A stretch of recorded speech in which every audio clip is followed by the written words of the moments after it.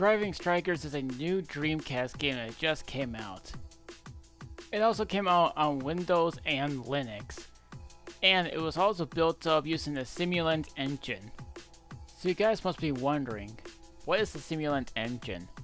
The Simulant engine is a modern gaming engine specifically designed to play games on the Dreamcast, Windows, Linux, and Mac. The game was made from two different people and was published by Reality Jump. And the first time too, in 2 decades, this will have a brand new online game for you guys to play. But it can only be played up to 4 players. It can also be played on locally as well. Even if you are on Steam, you can also play this game locally up to like 4 players. But I do want to mind you guys on Steam, the game can only work with a controller, as it was specifically designed for it. Now, think of this game as if Rocket League came out in early 2000s or late 90s. Now, if you guys want to get the physical version of the game for the Dreamcast, you can do it by going to Wave Games' website.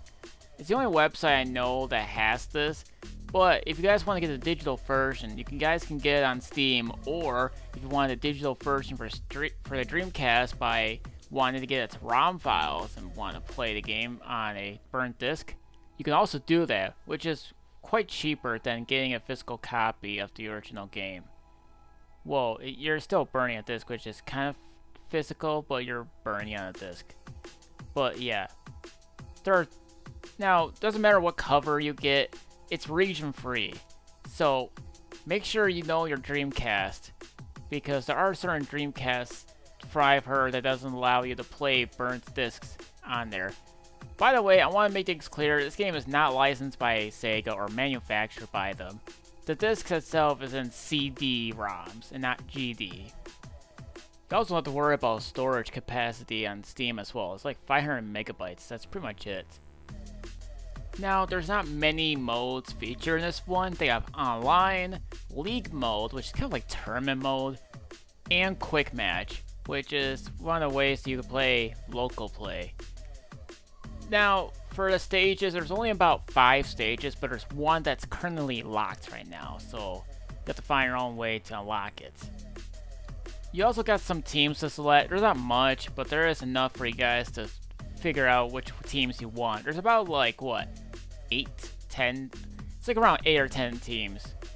So you can select any team you want. All they are is just recolored cars of the same model, but it's not bad. I don't normally talk about the music in reviews, but this definitely does feel like an early 2000s vibe when listening to it. So, sometimes in the game the AI could be dumb, but what do you expect? I mean, some of the games I play can have dumb AI, but sometimes it can be smart. And unlike Rocket League, I've actually made my own goal. What do you know? I also say that AI is kind of dumb at times because they almost accidentally scored on my goal, which I was just like, what is this? But again, you gotta remember that this is a early 2000s vibe of a game. Controls are also quite simple too. You just move the analog stick to drive. If you want to go faster, you can either hold the right trigger or hold the B button. The A button is to jump. So that's kind of all I'm going to say about that one. The game also has its own options as well. You can select the difficulty of what you want to play for a local play, and you can also change up like how many minutes you want in your game. Because the thing is, the game has like no quarters or periods or anything else like that. So meaning, when the time runs out, the game's over. And they actually show you who the winner is, with the car just standing in the center. And that's pretty much it. Sometimes too, the AI in the game can get really carried away with the ball. They can go way high up into the game, where it's like, you don't even know what's gonna happen. But the thing is, you can't really see where your character is either, because the camera is mostly focused on the ball itself. The R stick isn't compatible with the game. Again, it's mainly because the Dreamcast lacks of an additional analog stick.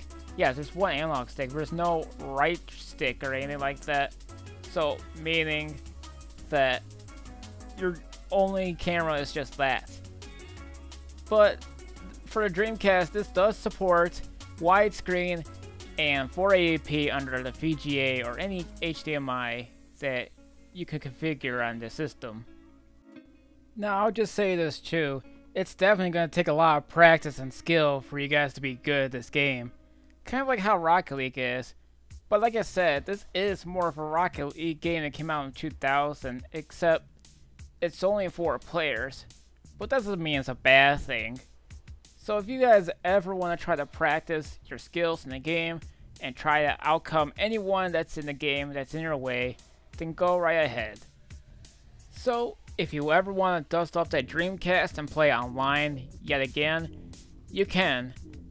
The only 2 ways to play online is either by modem or by broadband adapter, which broadband adapter isn't very common with the Dreamcast, so I would just stick with modem if I were you. And it's already pre-attached on the system, so what's the point? So all I can say is I hope you guys have a fun time playing this game, because I sure did. And I think there's something to love about this game. So hopefully once the Dreamcast game gets shipped, then maybe I'll dig into a game deeper. I'll see you guys then.